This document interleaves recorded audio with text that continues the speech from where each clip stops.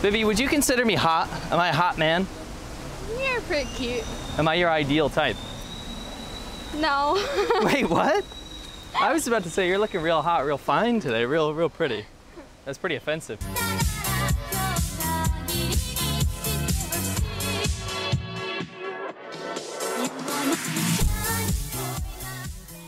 And I actually thought this is kind of funny because Vivi and I split our subscribers down the middle. And I'm only talking about the ones that, you know, like to give very staunch opinions. And what I've noticed is that the Chinese people, what they'll do, right, is they'll say, why is this ugly pig-mouthed girl with this really handsome foreigner, right? Yeah, and then the Western guys will say, this girl's taste is awful. Like, he's definitely batting way above his average, you know? She's way too pretty for him. So I actually wanted to talk about why those standards of beauty were so different. So today we're actually gonna answer the question, if you came to China, would you be considered attractive? I'm basically gonna leave it up to the people watching the video to kind of figure out if they would be considered attractive based on these facts, right? And I'm gonna use America, and I hate to be this America-centric douche that always uses my country to compare, but it's the easiest one to compare to because most of the studies were done in my country, right? The ideal height of an American woman is 167 centimeters or about 5'6", right? What about in China? 160 cm. 160 centimeters. Was that about 5'2"? Yeah. Okay. What are you? 159. Okay. The ideal weight for a woman in America, the ideal weight is 140 pounds. So that's, what is that, about 60 kilograms or so? What about in China? The ideal will be 48. Like the most attractive to men is basically what we're saying, right? 48, right? 48. 48 kilograms for a woman, so that's about 105 pounds. What are you? 50. So you're about 110 pounds. Yeah. So you're 5 pounds over the ideal weight. But actually you're only an inch and about 5 pounds off of the ideal. For a mom, I think you're doing pretty well. I think you're very attractive. And for the American standard, you're actually way too short and you are way too thin. So for the male standard, the most attractive height for a man in America is 180 centimeters or 5'11". What about in China? Will be 178 cm. Oh, it's almost the same. So 5'10". That's actually quite tall for a Chinese guy, to be honest. No, nowadays they're totally, nowadays they're taller. Right, because we're not actually talking about what it is in real life. We're talking about the ideal. What's the most attractive for a woman? And they said, like, there's a phrase, if any man like shorter than 175, they literally, it's like not normal. That's wow. Like really mean girl, like a lot of girls were saying like, you don't even want to look at them. Right. So that's that's actually quite funny though, because the average height in China I think is 171 for a man. So it's like they're actually just ridiculously out of proportion. The ideal weight for an American man, like, so women chose the most attractive weight for a man, and obviously it's going to be a 5'11" man, right? Is 187 pounds. So what that brings me to is I am in America. I am too thin because I'm 182 pounds, which is weird because I don't think I'm thin. And I'm too tall by 2 inches because I'm 6'1". What about in China? What's the ideal weight for a man? The ideal will be like 65 kg. So it's about 143 pounds. Wow, I would be obese in China. I think it's too thin. Oh, we're going to talk about that later because I was quite surprised about this. Now, what we're actually going to go into now is the 5 most important things about men and women, the most attractive features, and this is how you're really going to figure out if you're attractive here. Now, the number 5 for an American man, if he's looking at a woman, the most important thing is actually the breasts, right? So a lot of people would think that would be number 1. So it's the least important. However, on this list, it's definitely important. It was a significant chunk of men chose this as the most important. And about the breasts, it's not a specific shape or anything. It was mostly focused on the size. So the most attractive size was a C cup or a D cup, right? What about a Chinese man? Like, what's the number 5 most important thing in a woman? According to the study, they said like the number 5 most attractive part of women, it's their neck. Their neck. The neck part, like from ear to like the bone. I'm assuming you're talking about the collarbone as well. Yeah, the collarbone. Number 4 for an American man looking for a woman would be the legs, right? And there was actually no real information about what is important about them other than the fact that they should be kind of curvy. They should have some curves, right? What about a Chinese man? Chinese man thinking about a woman is their lips. Their lips? Interesting. What should they look like? Need to be really red and need to be small like cherry. Like when they purse their lips. Would I have a cherry lip? I'm so... You're the polar opposite. You know what's funny is your lips in America would be considered attractive because they're full and luscious, right? Yeah, there's like a lot of phrases in Chinese about how they need like really, really thin lips. I remember when I was a kid, some of the boys make fun of my lips. It's called 猪肠嘴. Why? It's like a pig intestine lips? Yeah. Pig intestine mouth? It's not very far from what people were saying in the comment section, to be honest. Yeah. Number 3 for an American man looking for a woman would be the ass. And it was specified that they're looking for a large ass. It should be a large ass. I'm not talking about ridiculously large, but pretty large. That's really important. What about for number 3 for a Chinese man?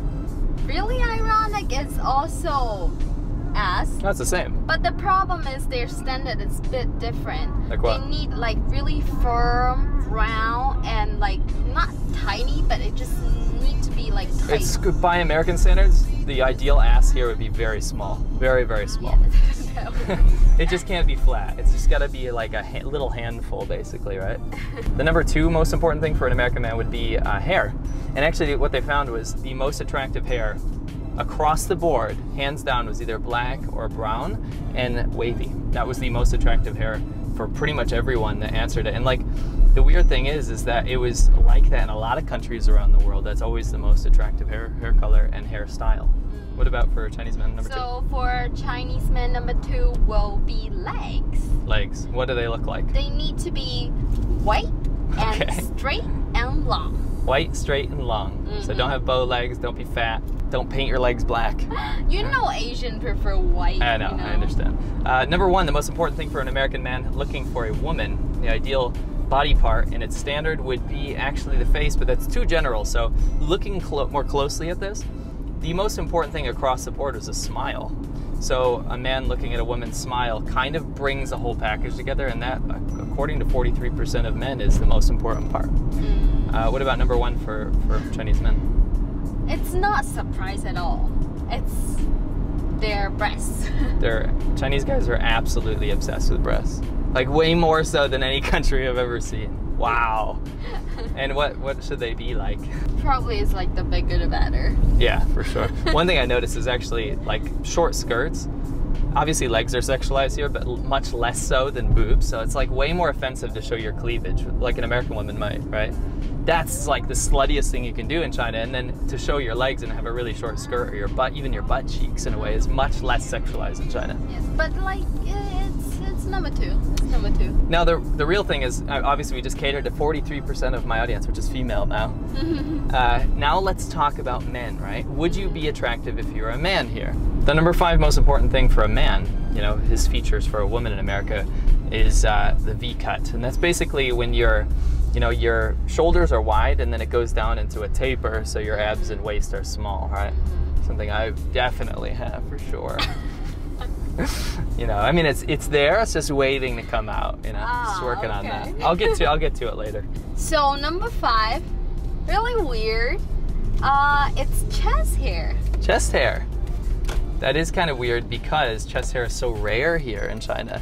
Ew, when you're swimming and you I'm glad want to see those like flowing seaweed kind. Yeah, exactly. And you're really lucky that you don't like it and you disagree with the Chinese really standard, because I have barely any chest hair. That's good. I'm barely a man. On that part, you're my type. Thanks.